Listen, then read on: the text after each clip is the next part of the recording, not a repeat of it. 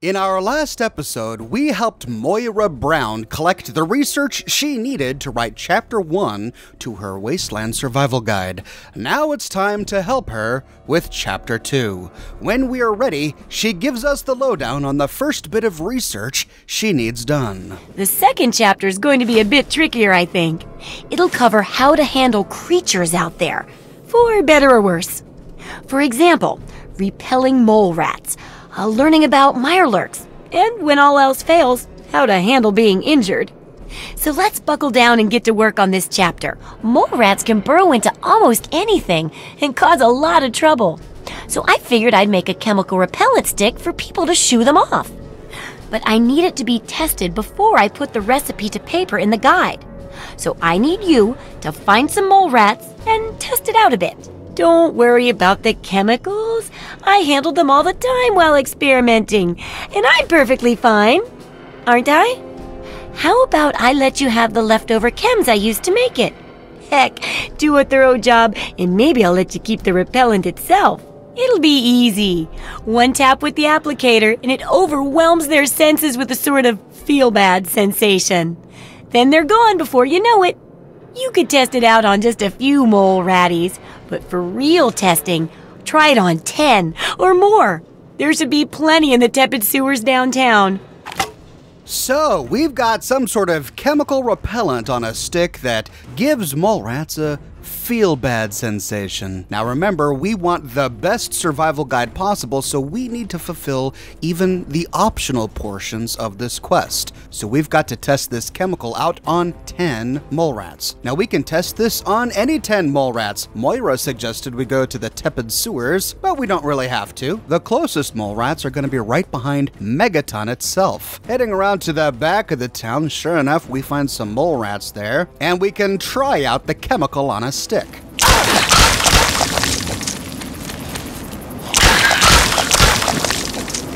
Well, so much for the repellent part of this chemical, but we certainly gave them a feel-bad sensation. This character is not spec'd into melee, so I shouldn't be able to kill these guys in 2 hits. But the chemical on the stick does have some sort of effect. With only 2 whacks from this stick, I successfully murder these little mole rats. But we have only killed 2. To complete the quest, we need to kill 8 more. We might as well then do as Moira suggested and head on over to the Tepid sewers. We find the entrance to the Tepid sewers just south of the Anchorage War Memorial. With the repellent stick in hand, we can work our way down into the depths of the sewers. And almost as soon as we turn the corner, we meet our first batch of mole rats.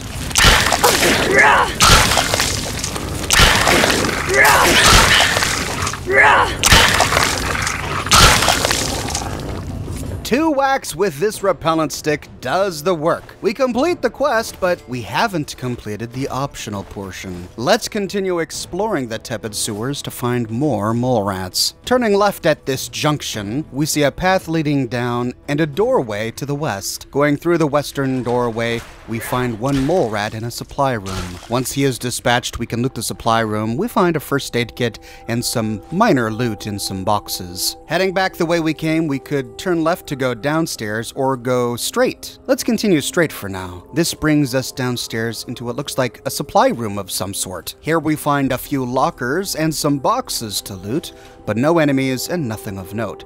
So heading back the way we came, we have 1 path left. Turning down the north staircase, we find a terminal against the wall and a raider walking in the distance. Oh great, this means the sewers are filled with raiders. So much for an easy experiment. After hacking the terminal, we find an option to deactivate the nearby turret system. Taking a look at the system information, we see that the raiders have already hacked into this turret infrastructure, creating a new user admin laden with expletives. Now that we don't have to worry about any turrets in these sewers, we can take out the raider walking down the hallway. Continuing down the hallway, we find a four-way junction. The right path is blocked with rubble. We'll turn left for now. Down this left path, we find another junction, but this end is blocked with rubble, and we find a terminal blocking the other side, and then the path just loops around, right back to where we were. We see a dead mole rat right next to the raider we just killed. Looks like the raiders invaded and have been killing the mole rats. I hope they left a few alive so that we have some to kill to complete our quest. Now, we've found stairs leading to an upper level on either side. There's also a door against the northern wall. Let's first head through the northern door, and here we find more dead mole rats. This is a disheartening sight. Had these been alive, we could have completed the quest and gone back to Moira. Against the western wall is a door that leads down to a metro tunnel. This is likely the way out, but we're not done exploring yet, so let's head back the way we came. We can then go up the stairs to explore the levels above. Heading up the leftmost staircase, we find a door at the top, and at last, some more living mole rats.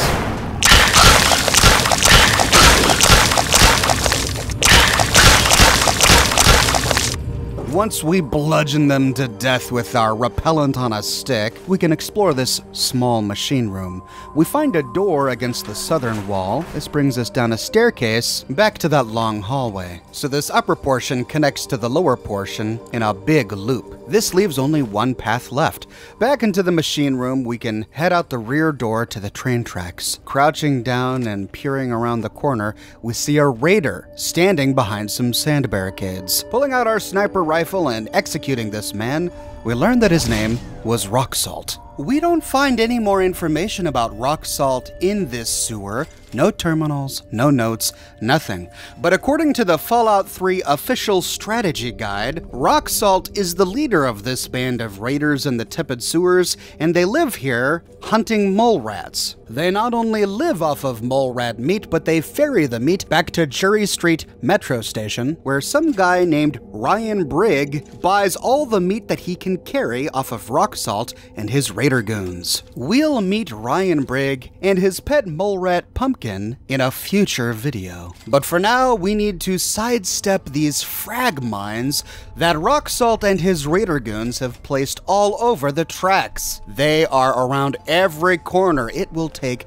a sharp eye to spy each of these and disable them before we blow off a limb. We know that Rocksalt is responsible because behind his sandbag barricade, we find a big stack of frag mines, along with an ammunition box. We also find Rocksalt's key on his corpse. Let's keep an eye out for a container that we can unlock with this key later. I just want to note that of all of the Raider Gang bosses out there, I have a slight, very small amount of respect for Rocksalt, because most of these raider bosses like to sit on their throne taking jet, making all of their goons go out there to guard their fortifications, but not Rocksalt. Rocksalt comes down here and guards it himself. As despicable as he may be as a raider, I have to admire his hard work. But we can't admire Rocksalt for long because soon his raider goons attack. After this raider is dead, we can loot a first aid kit and a Vault-Tec lunchbox by another sandbag barricade, as well as a couple more ammo containers. Now, there are a few paths we can take. We'll start by exploring down the western path. Turning off our light and crouching down, we go down the hallway to find ourselves at another four-way junction. The path before us leads to the barracks. Here we can snipe off a raider. The right path is completely blocked off. Let's go down the left path.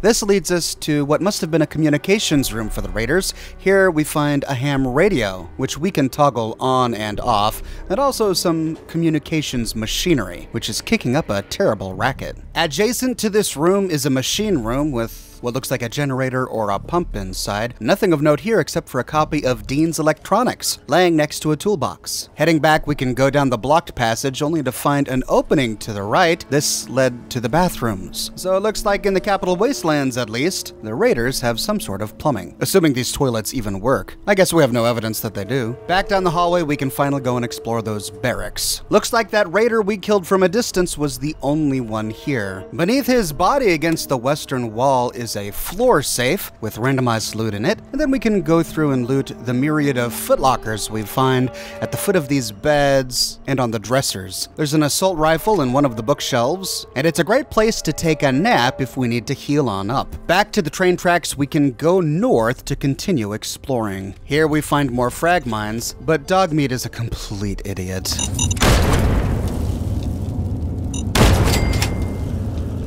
Reminded me to leave him back at Vault 101.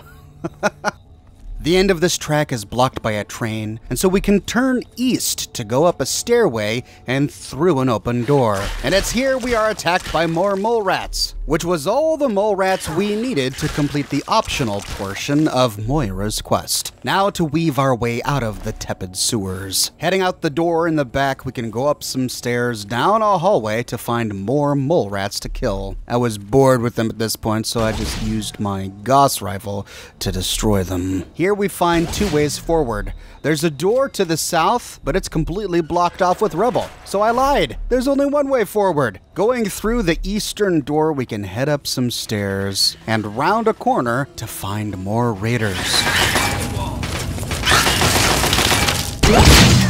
That's how it's done, boys.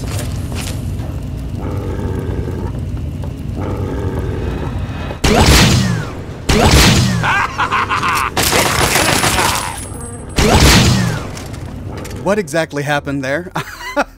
My stealth isn't that good. He should have been able to see me, but no, he was too preoccupied with dog meat to pay me any attention. But man, I took way longer to kill that guy than I should have. Standing there at point blank range and I couldn't even hit him. Oh. Against the eastern wall, we find a locked terminal, which is used to unlock the nearby door, but we don't have to use this terminal because we found a key on Rocksalt's body. This is the Raider supply closet, with all sorts of containers to loot. At the bottom of one of the shelves is a grenade box filled with grenades. In a personal locker, we find some chems, caps, and a power fist. A great way to get a power fist early on if you don't do Operation Anchorage. And we can walk away with an assortment of whiskey and chems. Heading out and down the western path, we can loot the Raider. Continuing forward, we find ourselves in a large machine room with a few more mole rats inside, and we exit by going through an eastern hallway. Here we find two paths. We'll start by going down. This leads us to another machine room with more dead mole rats. Here we find a door on the southern wall, which leads us to a supply room. Here we can stock up on scrap metal and other junk. And in the western room, we find a bottle cap mine on a workbench. That must mean that up was the way out, so heading back out of this supply room, we can go up the northern staircase, which leads us to a ruined metro station. One of the nicest touches are all of these pre-war signs and posters hanging on the walls. Here's one advertising the local Museum of Technology, which we'll be able to explore. There's a sign advertising Radiation King radios and television. We see this sign even in Fallout 4. These signs are backlit, and even with my torch off, the glare was so bright that it was hard to read them. The other sign I found was advertising a super duper mart. To exit, we leave out the northern gate. This brings us to Georgetown. As soon as we arrive, we get attacked by Talon Company.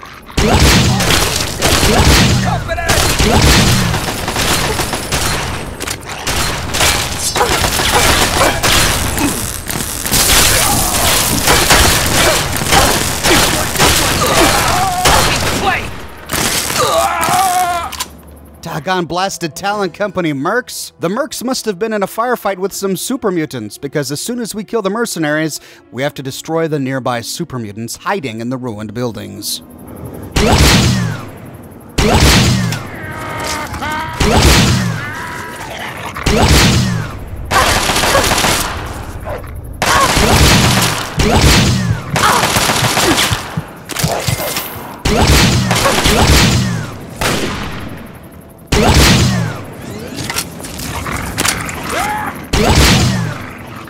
Once the insane firefight is over, we can, if we want, explore Georgetown, but this is such an interesting place that I believe it deserves its own video, so we'll save this for later. Heading back to Moira at Craterside Supply, we can tell her all about our experiment. Oh, I can't wait to hear how the repellent's working. Hey, how's the book coming? Oh, I'm writing up the second chapter right now. It's called Thrive. It covers the various ways to get ahead and stay ahead of the various predators out there, and how to patch yourself up if you don't. I'm not so sure about testing this stuff. Oh, it's perfectly fine and made from organic ingredients. Well, it affects things, organs. That's close enough to being organic, right? Either way, it's perfectly safe. Heck, once it got into food for Jericho, and he never even knew. Now, we discovered that this mole rat repellent does not actually repel the mole rats. Instead, it makes whatever weapon we attach it to much more deadly against them. Now, we can lie to her and say, hey, I tested it out and it worked just fine. Excellent! Finally, mankind will have a way to shoo away those annoying pests without resorting to cruelty or violence. I'll just take that back for my final studies. Oh, but here, I've got lots of leftover chems from the testing. Maybe some of them are your style? We lose karma here because remember, we're trying to create a survival guide that's going to help people navigate the wasteland. If we fill this guide with lies, it's going to lead to people dying. We also get worse rewards if we take the easy way out and lie to finish these quests early. So we'll not choose this option, and instead we'll go back and tell her that we tested the mole rat repellent extensively. Oh, excellent! Substantial field testing, precise reports, and such dedication. What more could I ask for in a research assistant? So, how did my chemical repellent work? Safe and clean like a charm, I'll bet. And it's here we have to break the news to Moira in one of three ways. There's the regular option, which leads to a standard book, the sly/sarcastic option, which leads to a sly book, or we can choose a response that reflects one of our higher special stats. Our choices here affect the final perk we get for completing all of these quests, which I covered in my first video on the topic. I'll show you the intelligence tree, which gives us a final perk that helps our medicine and science skills. We can respond by saying, it appears that mole rats have a most fatal allergy to it. Explosively so. Those poor little mole ratties. Oh, I wonder if I could make a hypoallergenic version. Oh, but that'd hardly be effective. I should mention that. Proper handling of mole rats could be important if they could be domesticated. Milked, maybe? Oh, anyway, keep the repellent. If we choose the sly option, we say, it's like explosive whack-a-mole rat. Can I get it in bullet form for people? That's horrible! You're horrible! Oh, this thing is horrible! Everything's horrible! Oh! With that much testing, I guess it's beyond correction. Oh, go ahead and keep it. Maybe you can find a nicer use for it, but I doubt it. Poor Moira. She just has such tender sensibilities. If we choose the normal response, we say, sorry, Moira, but your repellent is fatal to mole rats. Oh, that's really a shame. Poor little mole ratties. No matter how we respond, we receive our reward for finishing this first part, and we can move on to the rest of the second chapter. There's a lot we don't know about Mirelurks and how intelligent and dangerous they are. That definitely deserves research. I hesitate to ask, but I'll need to examine the effects of serious physical trauma. I wouldn't ask if I couldn't fix you up afterwards, of course. And that should be it for the second chapter. Which do you want to check out? Well, let's start with the Mirelurks. Moira, what's this about studying Mirelurks? Mirelurks are a big threat in some areas, and knowing more about them can help people learn to avoid or even outsmart them. So I picked up this observer device to study them in their natural habitat. I need you to hide one in one of the spawning pods in their lairs. Sneaking into a Mirelurk lair? The pay had better be worth it. While you're working on that, I'll be following up on a lead I've got for a couple stealth boys. When you're done, they're yours. And who knows, maybe we'll learn something useful from the Mirelurks. So stealth boys after I complete the stealth operation where I would need them? Thanks, Moira, you're a gem. That's great. I recommend the nest at the Anchorage War Memorial. I knew a trader who talked about the Mirelurks down there. Just go inside and find one of their spawning pods, probably down near the water. Put this observer inside and get out quietly. And be sure not to kill any Mirelurks inside their nest. If you do, it could ruin the validity of the study. All right, Moira, sounds good. But I've been thinking about this guide. Can I ask you something? Absolutely. I'll bet you haven't been thinking about the guide as much as I have. Why do you really want to write this guide? Well, it'll help humanity rebuild, right? I mean, who doesn't want to help humanity? Besides, it's bound to work out better than some of my other projects. I mean, with you helping and all, how could it go wrong? What do you mean about your other projects? Have there been problems? Well, a little before you first arrived, one of my experiments had a little accident. I mean, how could I have predicted the centaur would think my assistant smelled tasty? But nothing bad like that could happen with this book. It's a great plan, and it'll make up for everything else. Well, it's a big undertaking, and we've got to make sure we do it right. Oh, believe me, I know. I've been a bit careless with other projects, but this is important. This means something. Anyway, we can respond here to pass a speech check to convince her not to write the guide. With this outcome, we end the quest. We can no longer make the Wasteland Survival Guide, and we get the Dream Crusher perk, which I explored in my first video on the topic. But we don't want to do that, so instead we'll say, okay, but it could be bad if the book is misleading. People could get hurt.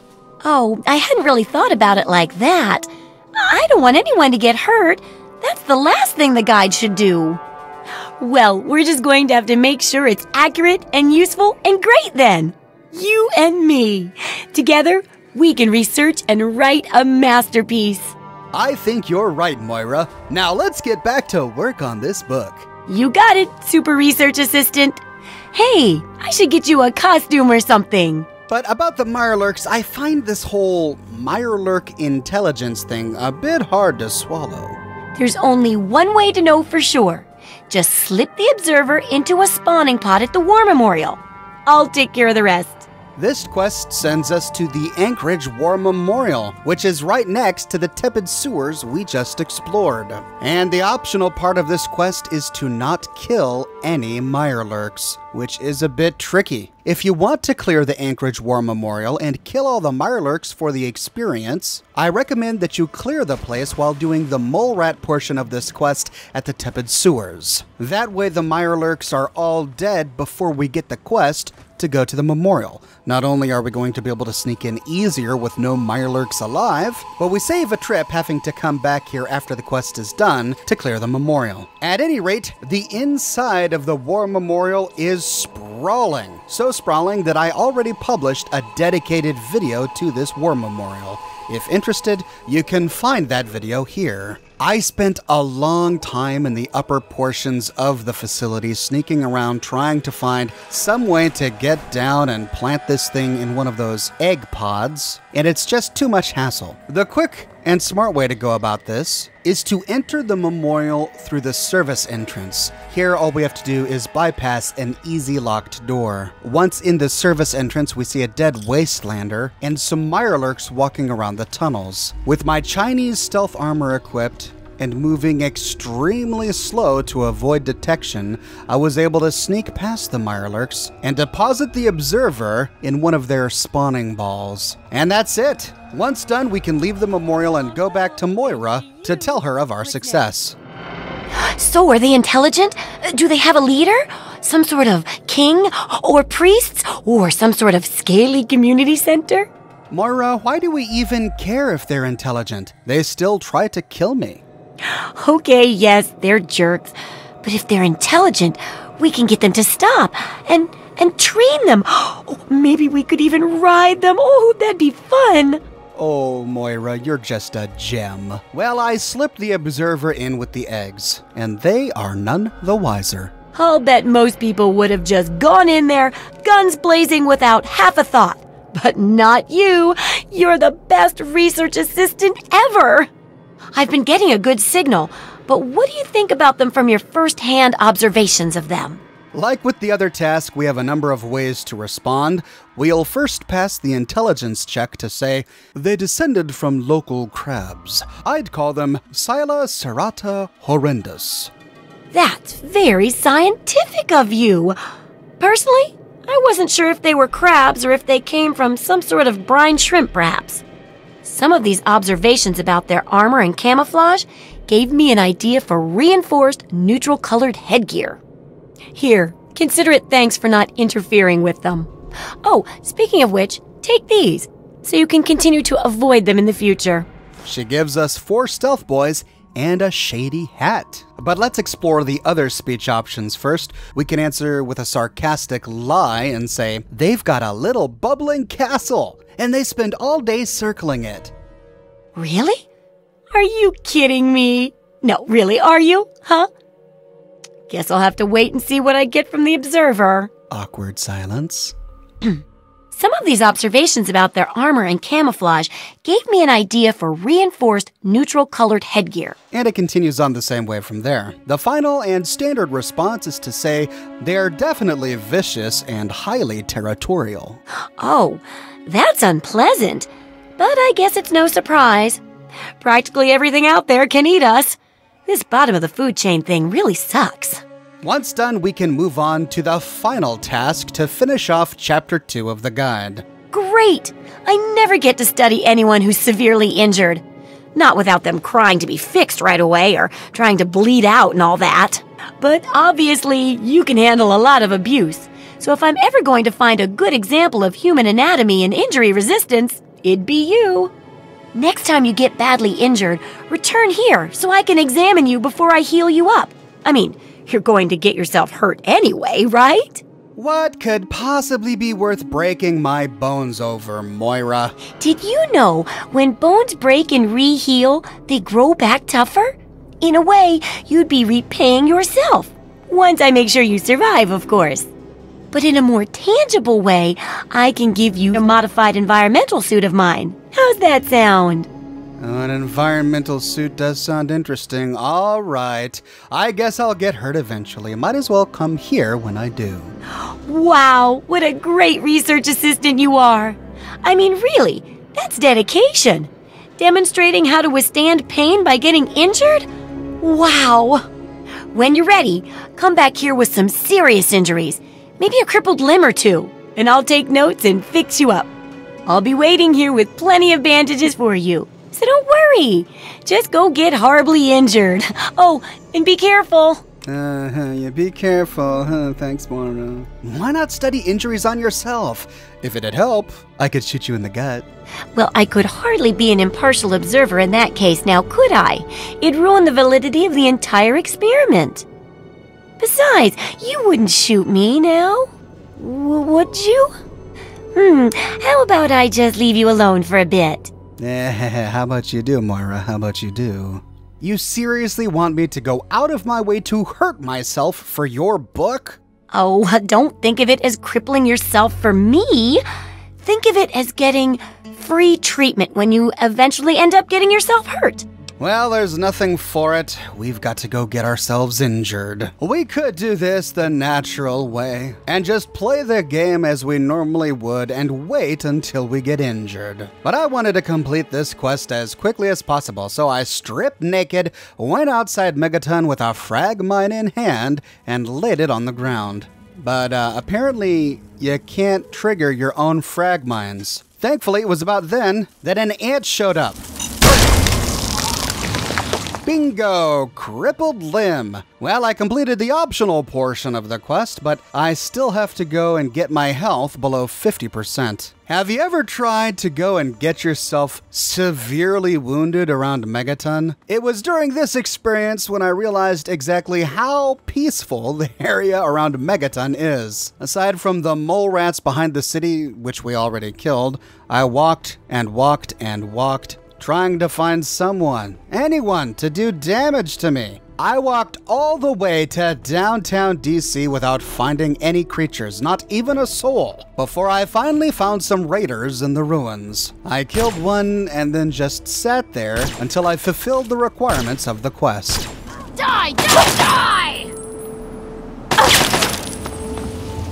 And there we go. Then I could put my armor back on and kill this doggone blasted raider. I was so injured that I was woozy, with a crippled limb and a crippled head. I fast traveled back to Megaton and I could barely see the world spawn around me. But I managed to drag my injured frame back to Moira so that she could help me. Well, how do you feel? Moira, this really hurts, you know. Oh, I know it does, dear, but it's for a good cause. Try not to squirm so much while I take notes. Now, how would you describe the pain you're feeling? Any advice for how to keep it from being overwhelming? And remember, this is for posterity. Again, we get our 3 options. Passing the intelligence check, we can say, pain is an abstract. I stay focused on the definable things like survival. That's a very enlightened attitude you've got. Shame it doesn't stop bullets, huh? Luckily, I'm here to patch you up. Now hold still and quit fidgeting. Ugh, how can you be walking around like this? Okay, I even stitched a little smiley face in you to keep up your spirits. It's kind of hard to see from your side, though. Here, take this environment suit of mine. It will help with medical tasks, and it should help prevent the effects of exposure, too. We're rewarded with an environmental suit and some medex. But let's go back and see what those other 2 options were. We can choose the sarcastic option to say, my only solace is thinking about inflicting this pain on people like you. Oh, well, aren't you a grouchy one today? What got you in such a bad mood? Oh, yeah, the massive physical trauma. Luckily, I'm here to patch you up. Now, hold still. Go quit fidgeting. Or we can choose the standard response and say, the adrenaline helps. So does the fear of death. There's a lot of both. Ah, yes. That makes a lot of sense. And it does help when you're sewing up wounds and setting bones, too.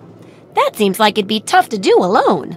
Luckily, I'm here to patch you up. Now, hold still and quit fidgeting. Well, Moira, now that you're done poking and prodding my fragile body, I suppose this completes the 2nd chapter of your research, right? Correct as always. And your feedbacks really led to a very smartly written book. Maybe too smart for some folks, I worry. Of course, if the reader can't be bothered to understand something important as a book on how to stay alive, then what can we do, huh? And in case those readers blame you for their ignorance, here's your payment. 2 big boxes of ammo. Now, on to the next chapter.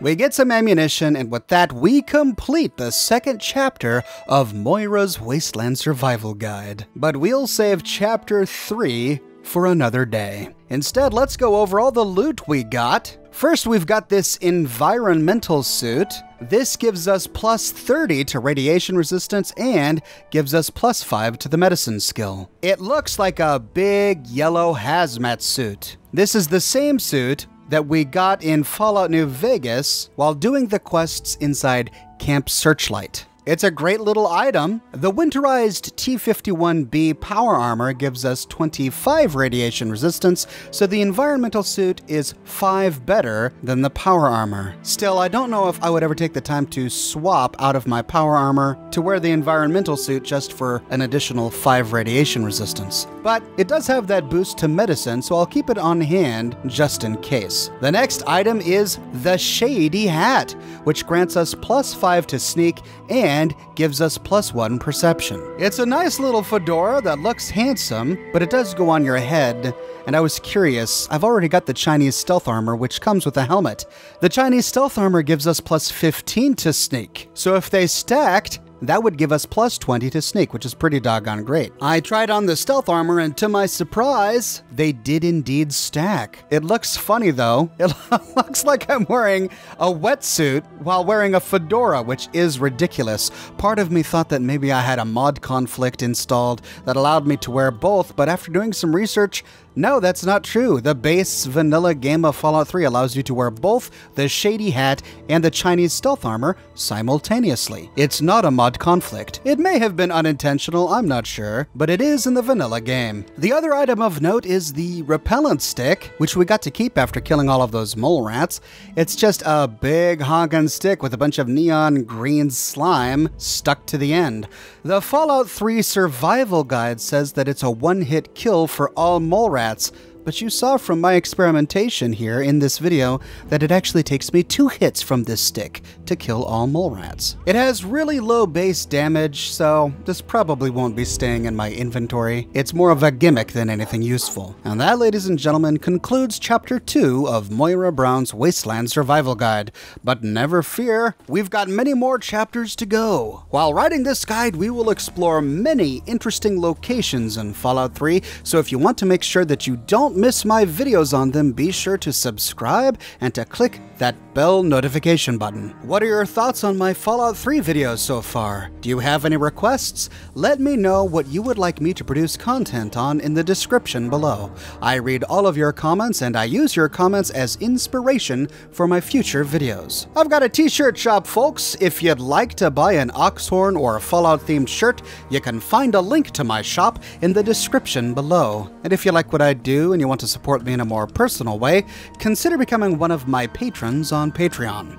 Patreon subscribers get access to a private channel on my Discord server, as well as a bunch of other cool Oxhorn perks. But more importantly, I'm just so glad you're here watching this video with me today. Thank you so much for watching, and I'll see you tomorrow morning, bright and early, with a brand new video.